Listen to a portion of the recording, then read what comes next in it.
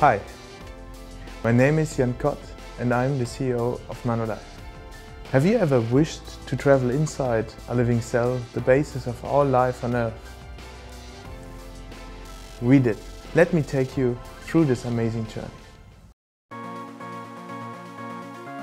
Nanolive's story began in 2007 during Jan's PhD in physics at EPFL in Switzerland.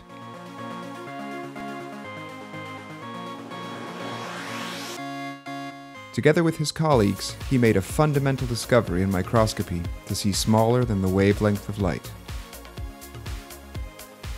The results were simply stunning. Neurons, sperm cells, and even bacteria could no longer withhold their secrets. For the very first time, they could observe them with the same resolution as the latest Nobel Prize technology, and all of this with the dynamic beauty of unimpaired living cells.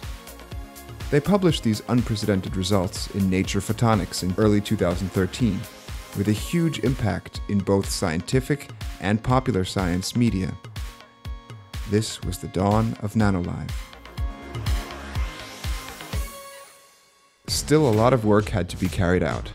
The original prototype from the lab needed to become a real product, small, intuitive, and affordable. Therefore, we challenged ourselves to reinvent a microscope from scratch. This process took 2 years, during which 2 prototypes were built, more compact and intuitive to use. Yet we knew that we had to reduce size and complexity to create a microscope unified by one simple concept.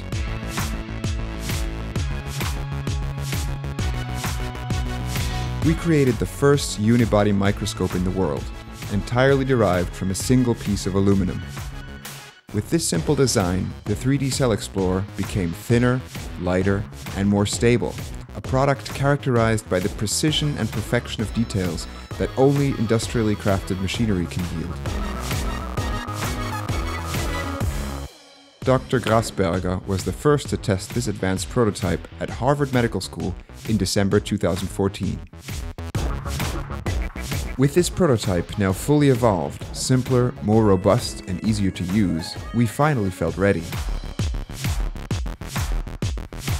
All across the Americas, and throughout Europe and Asia, the markets were speaking a clear language.